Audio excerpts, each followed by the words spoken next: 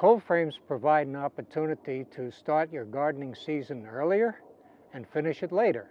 They're easy to build. Any wood can be used to make a cold frame. This particular one is done with normal 6-inch pressure-treated decking.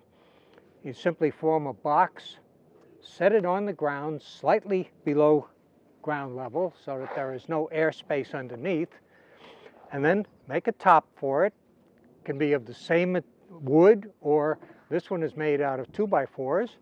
Then find some sort of material to glaze it. Glazing can be glass, or in this particular case, it's a double layer polycarbonate plastic that's used for greenhouses, such as the one on the property here.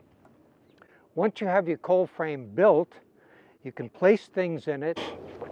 At night, you can simply close down the cold frame, open it up in the morning, and the plants will continue to grow quite nicely because they don't see very cold temperatures at night. When putting packs into a cold frame, it's worthwhile to use an open type of tray to hold them rather than the solid type, because that way you don't have to worry about rain adding a layer of water underneath the 6-pack and drowning the roots of the plant. You get good drainage. You can handle the 6-packs just as easily, but you don't run the risk of having the roots sit in water. The soil in this particular cold frame has been prepared so that we can plant directly in it. We worked some mulch into it, removed any weeds, spooned it up with a trowel to trowel depth, and this way we can go directly from, let's say, the parsley right into the soil here. Each little plug can just get placed in the soil, and that'll be it. At night, if we get a cold night, we can close this down.